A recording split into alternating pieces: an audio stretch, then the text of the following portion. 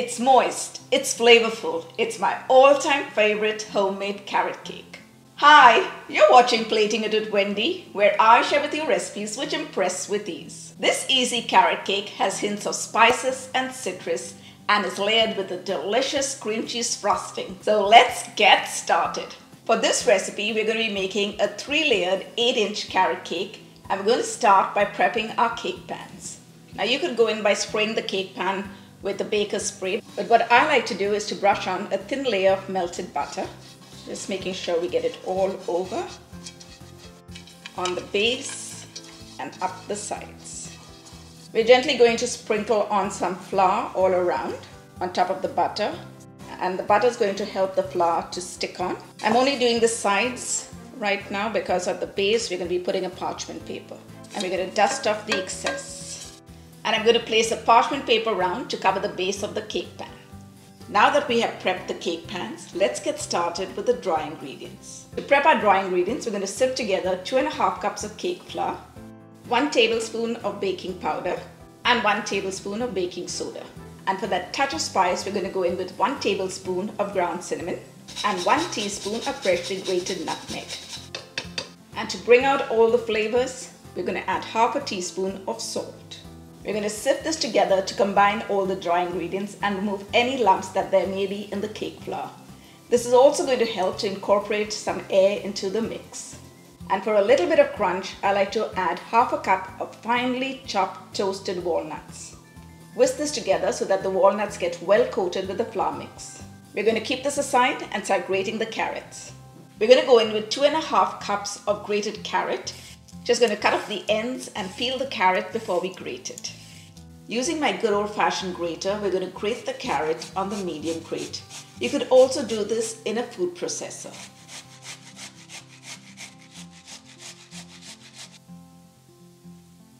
We're going to measure 2.5 cups of the carrot and keep it aside. And we're going to be a little bit generous here. That's 1 cup, that's 2 cups, and half a cup. For that perfect pop of citrus, we're going to go in with 1 cup of freshly pureed oranges. Just cutting them into smaller bits so that they're easier to puree. We're going to go in with the skin on, so make sure to wash them first. Also, if possible, try to buy ones which are seedless. This helps to give a lovely moisture to the cake too.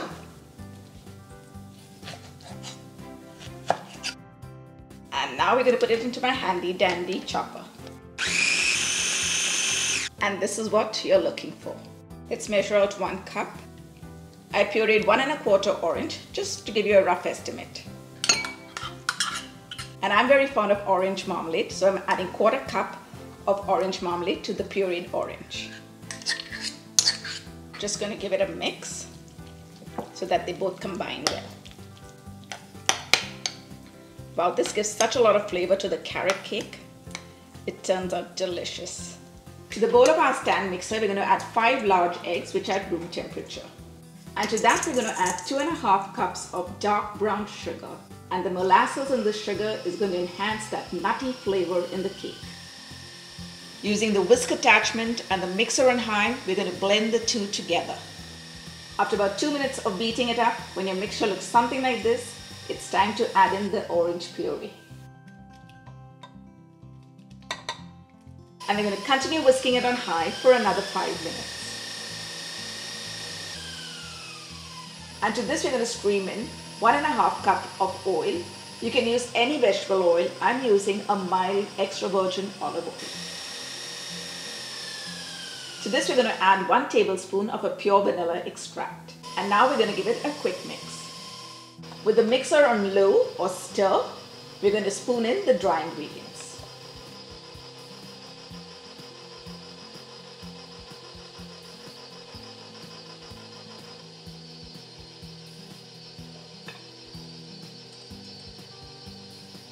Occasionally you want to give the bowl a scrape down so you can pick up anything that's stuck on the sides and on the bottom of the bowl. Once again, with our mixer on stir, we're going to spoon in the grated carrot.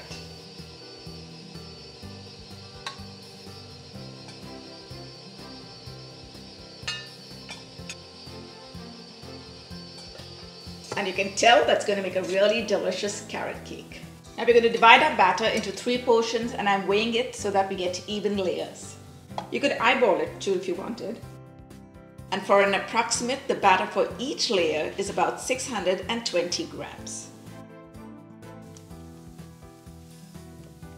We're going to pop these one at a time into a preheated oven at 350 degrees Fahrenheit for approximately 30 to 35 minutes, or until a toothpick inserted in it comes out clean.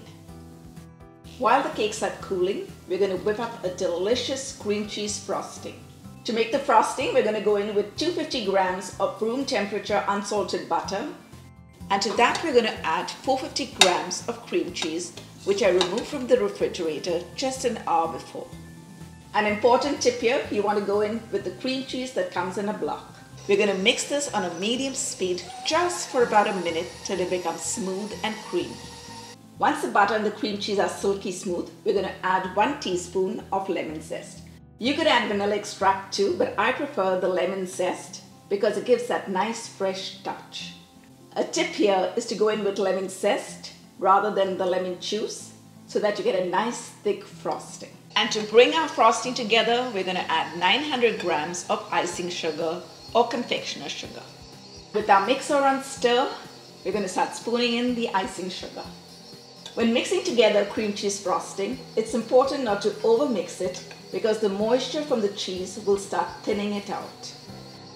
Just going to give it a scrape down.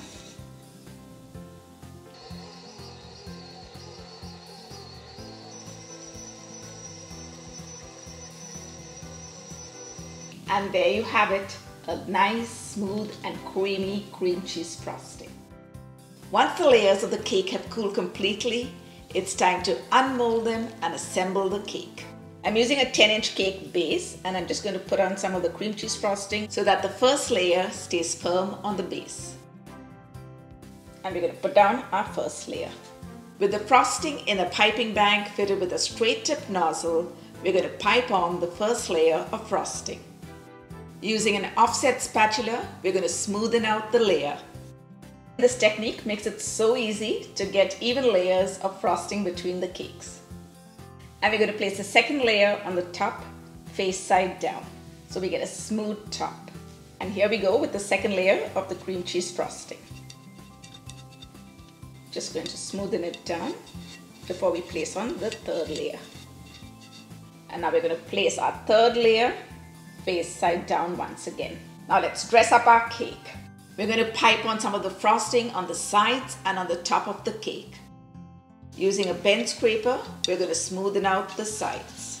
And using a large offset spatula, we're going to smoothen the top and cut off the edge. We are going in for a rustic chic look. We're going to decorate the cake with some swirls. I'm going to do it on one side. You could do it all over if you like. For some texture, we're going to add some walnut halves and chopped walnut bits.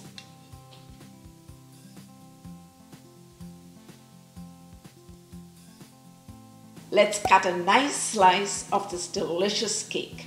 Oh my goodness! Look at that! Wow! And now it's time to give it a taste. It's so moist. And I can see the carrot bits. Oh my gosh.